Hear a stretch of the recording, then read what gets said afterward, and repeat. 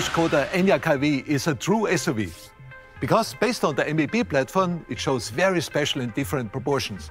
It has a very short overhangs, but it shows a long sloping roofline and therefore big space in the interior by having for this car, I think, one of the brand values of SKODA Auto. And of course, it shows a very characterful side graphic and typical for SKODA, it shows a very crisp tonado line which runs throughout the whole car. Speaking of which, that's actually one of my favourite points of the side. It just goes all the way down here, kinks up, and it kind of meets the rear window. Again, very muscular looking. I'm happy with that. Another thing that I think is really great as well are your new 21-inch wheels. Tell me about those. Yeah, we offered here a very nice special design for the ENYAQ here, offering similar to a turbine. And you can see as well with twisted surfaces on the level, we give it a lot of character and it let the lights flow. And speaking of aerodynamics, I think I'm right in saying that this has got a drag coefficient of 0.26. I've done my homework. Yeah, overall you can see it, as we said before, it has a very sloopy roofline on the one hand, also a very long spoiler on the back. And of course, we incorporated as well a lot of air brakes around the car. Have a look here on the rear lamps with the SKODA typical C design and crystal elements. With these sharp brakes on the sides, we continue in the bumper side, and this air cut lowers the resistance of the car, which is outstanding, as you said. Absolutely. And now that I'm standing at the back of the car, Carl, I think that this is probably my favourite point of the car. It's low, it's squat, it's muscular, a little bit like me, maybe. Speaking of my favourite parts, Carl, what's that one thing that excites you most, where you think, yes, my team and I did such a good job? Yes, with the all-new SKODA ENYAQ, we did the next step of the SKODA design language. As you can see, it's not only crystalline and cubistic, but also we gave the cars as well a lot of sculpture now. Look here on the muzzle, over the fenders on the front, but also to the back, which gives the car a lot of power, a lot of strength, and therefore a lot of character. So, Carl, let's discuss the front end, because one thing that's crystal clear to me is the fact that this is an EV that doesn't shout about the fact that it's an EV, and that for you guys was really important, wasn't it? Yes, the all-new SKODA ENYAQ is of course a true SKODA, and therefore it should show as well a true SKODA face. And this we did with a very upright grille here, as you can see, hexagonal shape, and this time the lamels are closed because an ARV only needs the air from the bottom here for the batteries. The grille is flanked by very characterful headlamps here, showing inside some crystal glass elements here for the daylight function and the position lamp, having incorporated as well here some eyelashes continuing the lamels of the grille. And the lamps also show brand new LED matrix technology. And there's also some special design technology that you haven't told me about. What is that? Yeah, and we created for the all-new SKODA ENYAQ the so-called crystal face. It is an illuminated crystal because we say light is the new chrome, and therefore we did it with 130 LEDs with a beautiful crystal treatments of the lamels.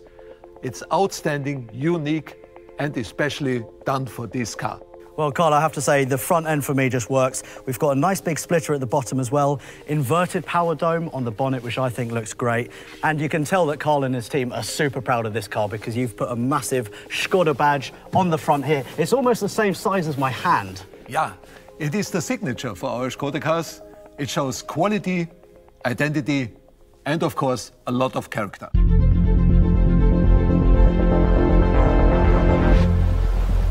SKODA. Simply clever.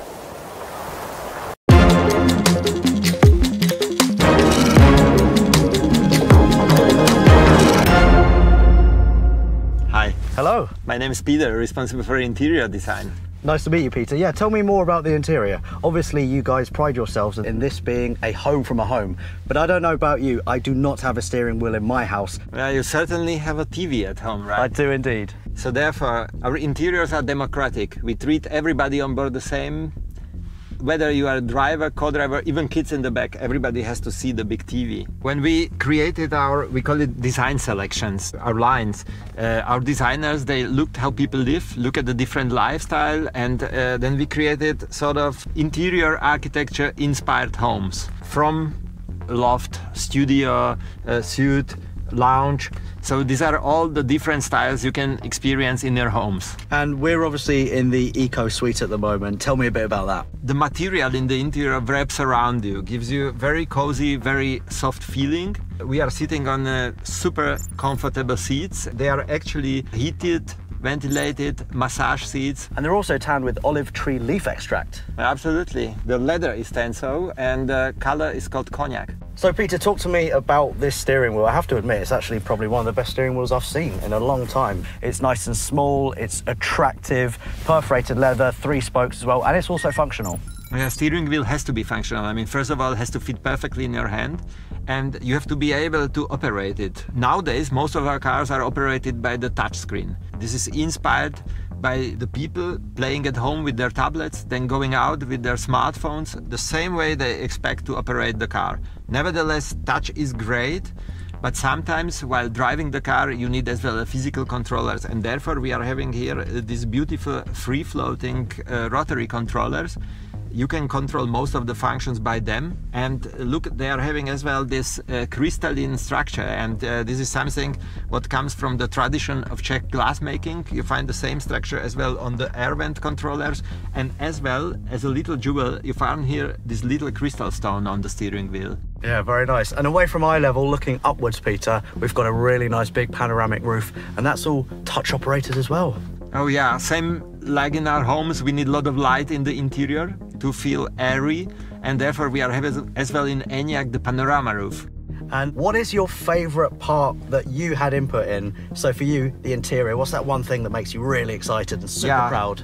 I would say this is this line which runs across the dashboard. It has something to do with our DNA. We call it SKODA line. You find it in the front of the car above the grille, normally where the logo is placed. This line is not only beautiful, but it has a function. If you control the car by the touchscreen, you need a steady hand while driving. So therefore, we created this surface here. You can place your hand and you can operate the touchscreen perfectly. Yeah, I'd agree as well. That is a really nice feature, like you said. And in front of me, we've obviously got a little display there, and we've got head-up display with augmented reality.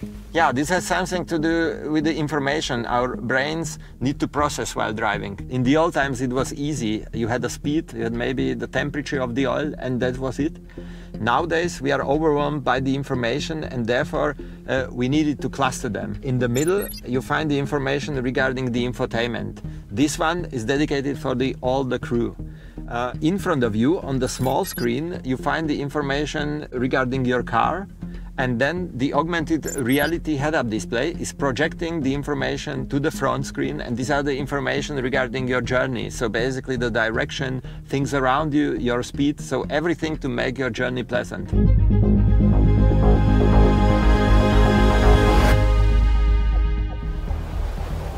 SKODA. Simply clever.